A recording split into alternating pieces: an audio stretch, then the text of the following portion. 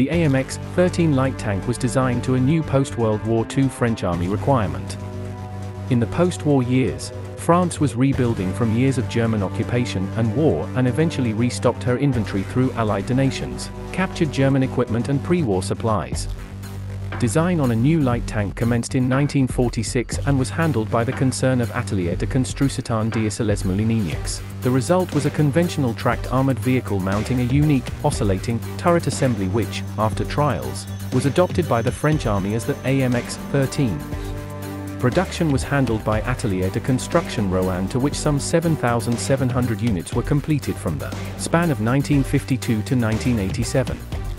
Beyond the 4,300 units produced for the French Army, a further 3,400 examples were exported to French allies worldwide. As can be expected, the AMX-13 was highly influenced by World War II armored warfare doctrine. She was designed around a traditional, track-and-wheel, system allotted 5 double-tired road wheels per track side, a front-mounted drive sprocket and a rear-mounted track idler. Power was derived from a SOFAM Model 8 GXB 8-cylinder water-cooled gasoline-fueled engine developing 250 horsepower.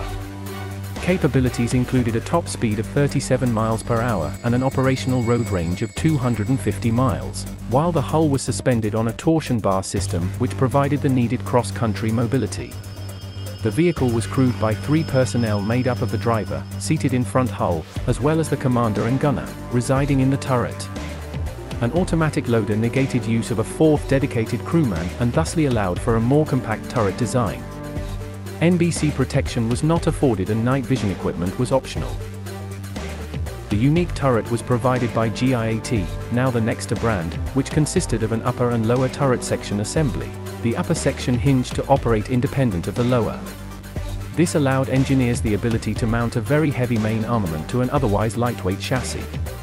In this way, the AMX-13 was granted use of a capable 75mm main gun, a weapon based on the German wartime LA-71 main gun as fired from the Panther medium tank, updated to a 90mm main gun in 1966.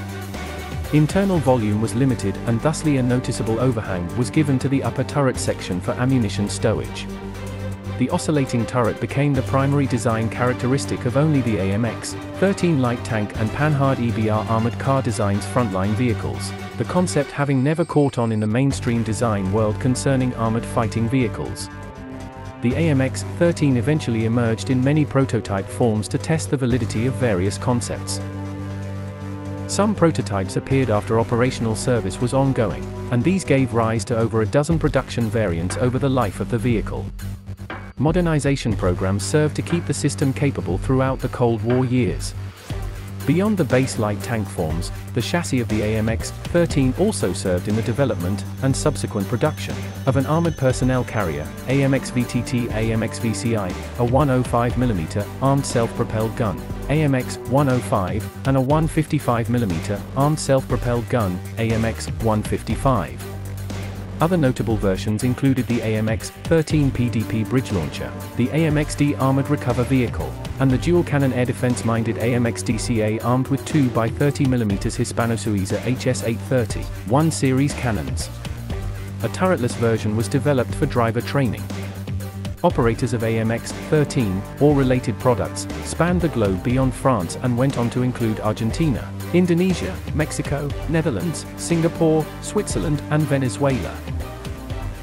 The French began to retire the AMX-13 series in the 1970s, but its reach endured beyond that. Israeli types were used in anger during the 1967 Six-Day War, though its original 75mm main gun proved ineffective against Egyptian and Syrian Soviet tanks. Some of the Israeli stock managed to find its way to Singapore, which enjoyed operation of some 350 examples which, though modernized, are being phased out as of this writing, 2012.